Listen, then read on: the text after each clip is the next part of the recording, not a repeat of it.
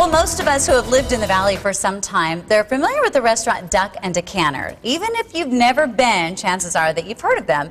After all, they've been here for over 40 years. So joining me now from the Duck and Decanter is Pierce Metler. He is here to show us the key to their success. We're talking about the food, we're talking about drink.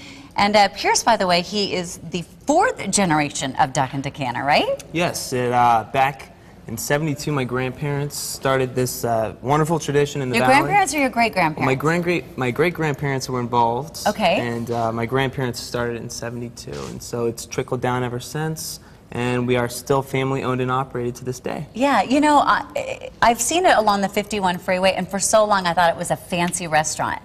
And then someone said, let's meet there and eat. And I'm like, this place is really cool. Yeah, very local, very comfortable. Not, we have some very fancy things in there, but definitely not, you know, intimidating type of fancy restaurant vibe. Well, let's get started on what we're going to make today, and then throughout the show I want to find out some more because I'm fascinated by local businesses, especially when it's been in the Valley for so long. Oh, yes. Okay, so you guys are sort of known for sandwiches, soups, salads, drinks. Yeah, all of the above. And part of what we've created over the years are signature sandwiches.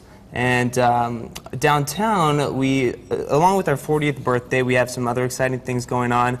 We've expanded hours downtown, and we have a new afternooner menu. An afternooner menu. Right. Okay. Is this on your afternooner menu? This is on our afternooner menu. This is our signature bites. It's a compilation of different signature sandwiches, which are favorites of ours and of our customers. And so we've kind of put them all together on one tray so you can have the best of the best without the fear of commitment. I love that. I need like a little smorgasbord. Oh, yes. Okay, so let's make something here now. Okay, we're going to make our duckling sandwich. Duckling? Duckling, yes. And is there duck in it? There is duck, and it answers one of the more common questions we receive, which is, does the duck serve duck? Of course we serve duck. The Duck and Decanter. Okay, let's get into this. I have so many questions. So to start, and we're doing this as a pinwheel, this is something that you can do at home this summer if you're having guests abound, and it's a great snack. It's no hot prep, so it's great for the hot summer days. We're going to have two 12-inch... You use two of them for one sandwich? Well, yes, for this is going to serve a lot of people. Okay. And we're going to start with our whipped cream cheese, and this is going to be kind of what's going to be holding everything together here.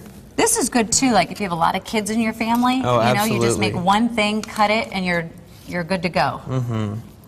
So we're going to get this all on here, and this is kind of going to act as a paste, so to say, for all the next ingredients. Now this looks like horseradish. It's not. That's a cranberry relish. Ooh, yummy. Yeah, and mixed with the duck and the smoked turkey, really gets great flavor going. Now does duck taste like chicken? It doesn't. It tastes like duck. I've never had duck. They always say everything tastes like chicken, so... Well, here's a first for you. Don't they? They do. You know, they say rattlesnake tastes like chicken. Yeah, I thought everything tastes like chicken, but I guess duck tastes like duck. Duck does taste like duck, and it's very good. Okay, and so right here in the middle, we're going to spread this over. The scary part is I was totally serious. Oh, so I wasn't kidding. Oh, okay, good. All right, so next we're going to put on our cranberry relish. Okay, Stephanie. It's really funny. All right. She's going to get me giggling. We're just going to keep going. Now, do you guys, my guess is, and the answer better be yes, is that you guys use local ingredients as well? We do. We try to utilize local ingredients as best we can. Obviously, we can't get everything local, but it's always our first and #1 option when it comes to selecting products that we use on a regular basis. Well, I know you're a proud member of Local First. Sure are. Which we all support that. All local businesses just trying to help each other out a little bit. Right, and we've been hosting the Local First Fall Festival for the past 7 years, and we're proud to say that because of our involvement and... I think we're good with that. Oh, sure, yeah. Let's add some stuff to it. It looks pretty. Yeah, it's really nice. So next we're going to put the duck on. As I was saying, the Local First Festival is moving downtown. They've outgrown us, and we are so proud to have been a part of that for the past 7 years. Yeah, I mean, it's always been in your parking lot, and okay, I've never had duck. Try some. I'm sort of afraid. That's very good. And it's smoked. It is. This is smoked I'm still duck afraid. breast. Okay. And let's see here. I'm trying to figure out the flavor, but it has a good smoky flavor because how you, obviously you cook it. And also we've got the smoked turkey. Oh, yum. And then we have some mixed greens. Those are mixed greens with spicy radish sprouts, and it gives it great crunch, great flavor. And with all these combined, it's basically, I mean, just a few days ago was our 6-month marker till Thanksgiving.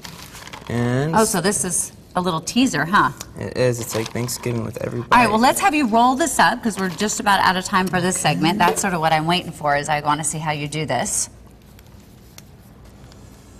All right. Well, I'll tell you what. Pierce is going to go ahead and roll this baby up, and then we're going to slice it. And what are we going to do when we come back? What do you have for us? We're going to be doing some beer and wine cocktails, which are great for the summer season. A really good time in the valley to keep cool without overconsumption, I guess. All right. Keep it Perfect. nice. All right. A local business. We're talking about them today and with them and learning how to make some really yummy stuff.